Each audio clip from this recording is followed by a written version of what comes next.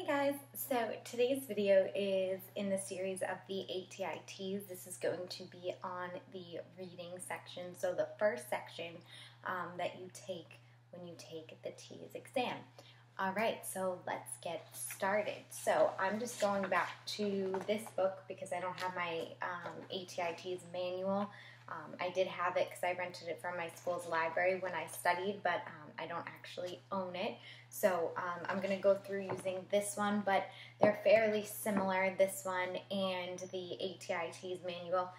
If you can afford it or if your school offers it, I would encourage you guys to get both books because there are a lot of practice problems in this book, and the Teas manual doesn't have as many. And also, this book goes into a lot more detail. The Teas manual will just say, you know the main ideas, but then it won't really break it down any further, and this book does a good job of like breaking things down a step further. So if you have the time, I would definitely read through both books.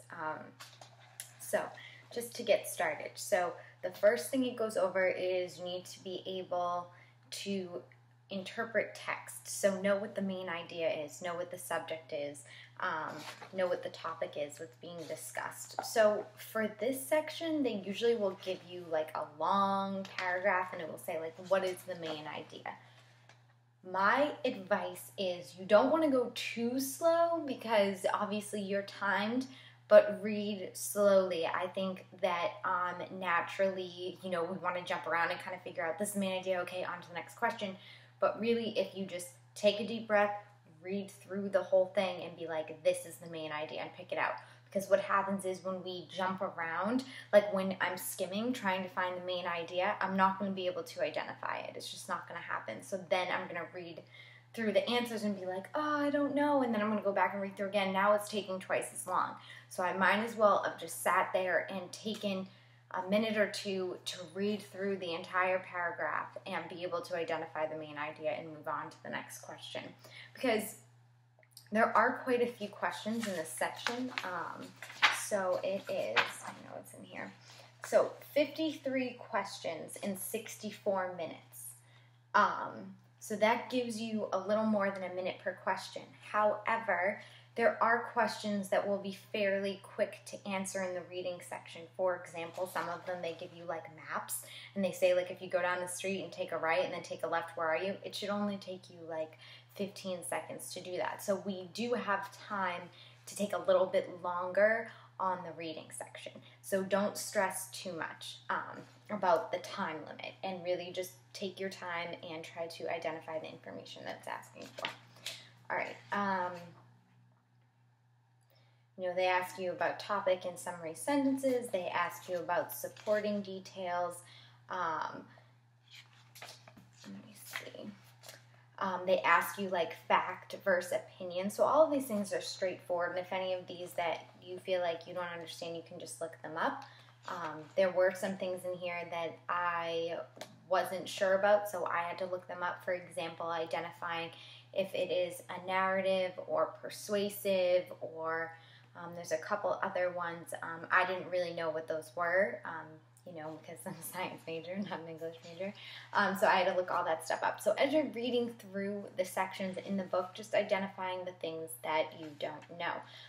Also, taking the practice exams or the practice questions will help you to identify where you need work in these sections. So like text and structure, drawing conclusions. So it's really, can you read this and understand what is going on? Make a conclusion. Tell is it an opinion or a fact? Are they trying to persuade you?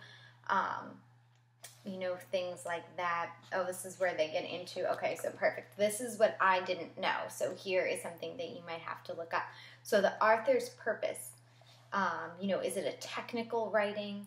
Is it a persuasive? Is it rhetorical? Are there strategies? Does it appeal to emotion? All of these things are under this understanding the author section, and that was something that I was like, oh, I don't know this, so I need to read through it. So it's just identifying what you need. Tone and mood, who the audience is, words in context. So being able to identify a description of a word. Let me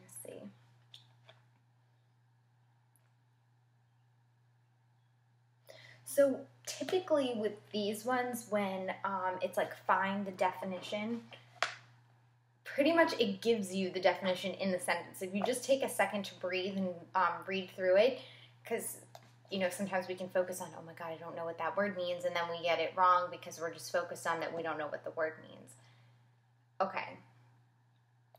So one challenge of teaching is finding ways to insensitivize, I don't even know if I said that right, I'm not an English person, or to motivate and learn. So right there, it gives you the answer. This word means to motivate or learn. So which of the following is the meaning of insensitized as used in the sentence? A, encourage, B, reward, C, to challenge, or D, to improve. Well, we know it means to motivate and learn. So A, encourage, right? Because we're not rewarding, we're not challenging, we're not improving, we're motivating to learn. So we're encouraging. So the answer is A. So right there, I mean, those should take you literally 15 seconds, and it gives you the answer in the question. So just remember, I think the biggest thing with the reading section and doing well is just breathing and not psyching yourself out. Once you psych yourself out, then it's like, you know what I mean? You're just going to focus on, I don't know what the topic is. I don't know what the meaning of this word is. The reading section, the answer is right in front of you. So just remember that. I got this. The answer's in front of me. Just take it slow, and you can do it. Talks about research skills, evaluating. Okay, so that's it for interpreting text. And the next thing, and this is honestly the easiest, you guys can do this for real. Graphic representations of information. So it's going to show you a map like this, and it's going to say, like, if you start at the campground and go, like, you know, past the ranger station, like, it's just following the map, you know? Like, where will you end up? Very straightforward, fairly easy. Just follow the directions, take it slow, breathe. Graphs and charts, I mean, fairly simple. If you guys feel like you don't understand graphs and charts, definitely watch a YouTube video on it.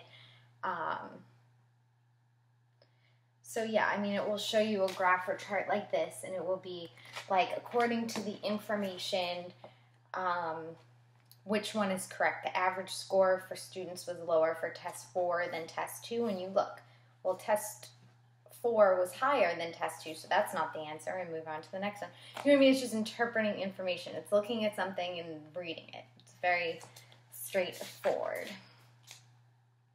Another thing, make sure you understand these blood pressure monitors.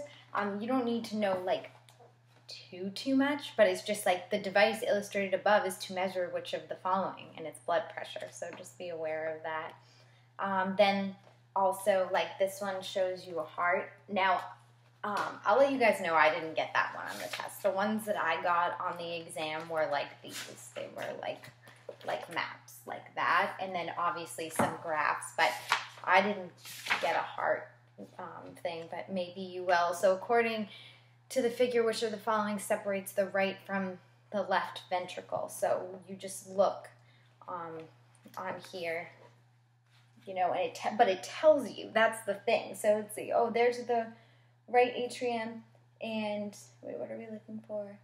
Yeah, the right atrium and the right ventricle. Well, what's in the middle? It's the tricuspid valve. You know, it just shows you. It's just interpreting the data. So.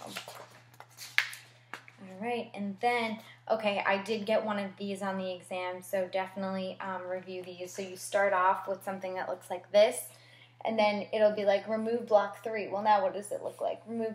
Put block 4 where block 3 used to be. So, and it gives you all these steps, swap blocks 1 and 2. So what I did is you have a piece of paper and a pencil when you take the exam to, like, do the math or whatever, and I drew it out each step. So, right, so the first one, remove block 3. So I remove it. Put block 4 where block 3 used to be. So then I draw that out, and then swap 1 and 2, and then I draw that out, and then you figure out which the answer is. So I think the biggest thing for the reading section, again, is just taking it slow, knowing that the answer is right in front of you. This may sound really lame, but before I took the TEAS exam, I did 10 deep breaths, really focusing on the air going in through my nose and out through my mouth, and that is going to lower our heart rate and calm us down. If you find that you have anxiety before an exam, that is a great thing to do. It's literally done wonders for me, because that is our, nervous system reacting, the limbic part of our brain, so like the middle of our brain, right? That's kind of like our smoke detector is like going off because we're nervous and we're like, oh my God, if I don't do good, this and this and that. So you want to try to like relax that, and deep breaths definitely help. All right, so I have a list here of other stuff to know for this section. Let me make sure I covered everything. So I think I said most of these. Summarize sentences.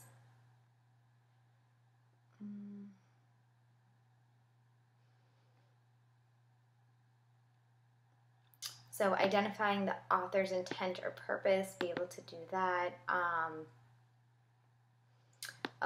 So identify whether the writing is persuasive, informative, entertaining, or expressive. So those are big ones. So definitely get your little notebook and write down what the differences between all of those are. You might be able to actually find worksheets online that might be helpful to be able to identify text structure as a problem solution, sequencing, cause and effect, or description. So that as well, should maybe write that in the notebook. Let's see. And I think we did everything else.